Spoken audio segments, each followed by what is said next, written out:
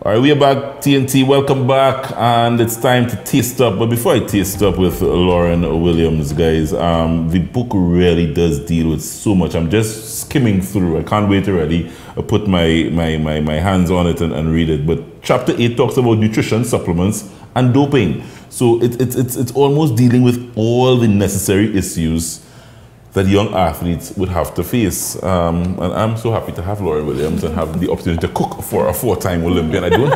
Have I ever had the opportunity to cook for a 4-time Olympian? I don't think so. You have now made the record book. I'm in the record books.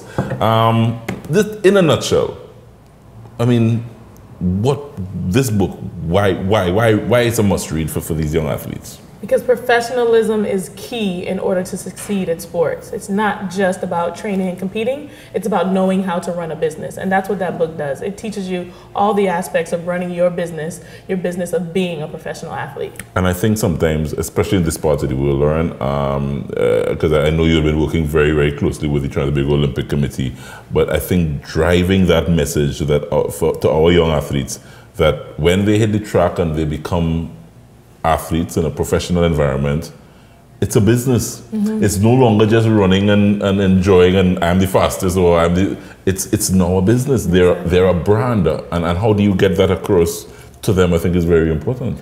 Yeah, it's really, really important. And I talked a lot to the TTOC athletes about the idea that you really got to tune into all aspects of who you are, all aspects of what it is that you're trying to do, and not just think kind of shallow, okay, what's in front of me right now. You always got to be forward thinking, the same way you do with your training. You don't just show up at practice and do one good practice. You start from the championship, you work backwards to what races or what competitions am I going to go to, and then you start working back to what practices am I going to do. It's the same way when you're planning for any other part of life, is looking at the big picture way out there and not just what's in front of you, and planning accordingly. Yeah. Look back for me just a bit and tell me, you've had 3 medals? 3 medals. Most memorable moment of the track for you? Most memorable moment. I would say it was the gold medal in 2012. And I think it was really unique for me because I didn't run the final there. I was part of the preliminary round, and it was a little bit of a tough pill to swallow initially that I didn't get to run the final. But I look back at 2004 and 2008 and the things that didn't go well, and I realized how big my contribution was to the 2012 team and helping us get the baton around the track. Because as you know, you can have the fastest people in the world, but if you don't actually get the baton the whole way around the track, it doesn't matter. Yeah. So even though you didn't run the final in that relay, the team won gold, but it's your most memorable moment. It's my most memorable moment because I understand how you contribute to things outside of actually showing up and competing. Wow. Yeah. Wow. Yeah. That's deep. Can we taste? We can. Yeah. Let's taste. And as I said, how important is carbohydrates for you?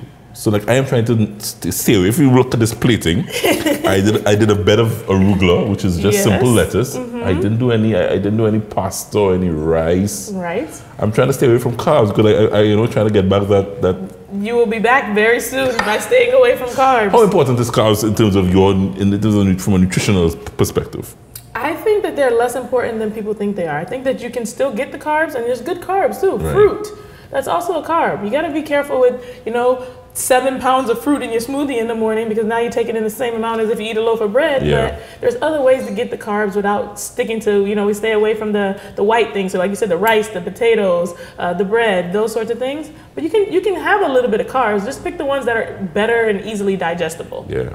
They're not as good though, but they're not. It's good, y'all. I had a Julie mango this morning. It was good. A++. Worth every bit of those carbs. I want you to try this recipe when you get back. You may not have the shadow benny, but you can use cilantro. Or I can bring some shadow benny. Or you can bring. Let's taste it. Unbelievable. Wow. And this guy knows what he's doing. And it's a simple recipe. Get the recipe on trainingcooks.com, guys. Very, very, very simple one to do. And it's balsamic. Balsamic is something that I was fearful of when you smell it. It's so strong. It is a strong flavor. But yeah, mixing it with some olive oil, but here, some vegetables. Wow. Pretty good. The consomme, right? You can taste how everything is coming together. It's kusume. Kusume. Kusume. I like your effort though. A for effort. Kusume. Definitely tried. Try when you get back. I plan to. So this lady, just before we wrap things up, is in the history books because she's the first American woman to win an Olympic medal, not only in summer, but in winter because she did the bobsleigh as well. What drove you to do bobsleigh and Winter Olympics? That is not something you hear much of. Very few athletes would cross that border. Especially when you're living in Florida. They're like, how does that happen? How do you figure that out, Lauren? But it was a chance meeting in the airport. And I always focus a lot, and what I told the TTOC athletes about earlier this week was focusing on the opportunities, not the obstacles. So when you're focusing on opportunities, you're looking for what's around me, what resources are available to me, and instead of being closed, you're open. So that chance meeting in the airport and asking the right question has led to me trying bobsled, and 6 months later becoming an Olympic bobsledder with a silver medal.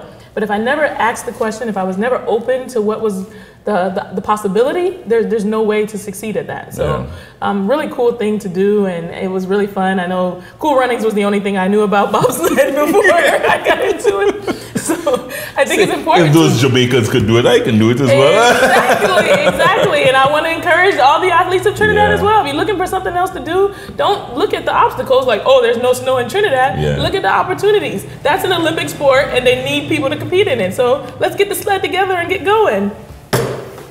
We may not have any way to practice, but we can work that out. It's all relative. It's all relative. Very similar to track and field training, the big part of it. So you get in shape for track and field, and then you go over. We can find some place for you to get the bobsled stuff. I no need to have the attitude, well, I'm a sprinter, so I'm not doing bobsled because I'm a sprinter. You gotta think outside the box. If you get your butt beat sprinting a few times, but you still like to sprint, you might want to try bobsled.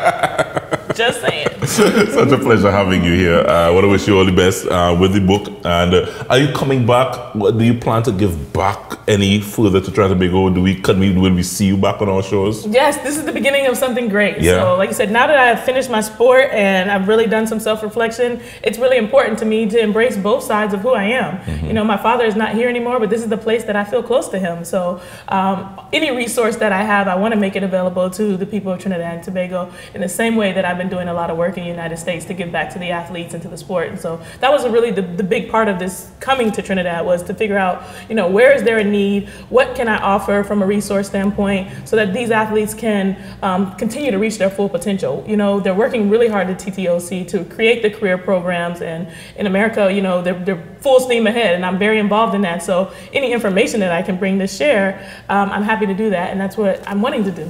Great stuff, great stuff. Ladies and gentlemen, Lauryn Williams this morning on the show.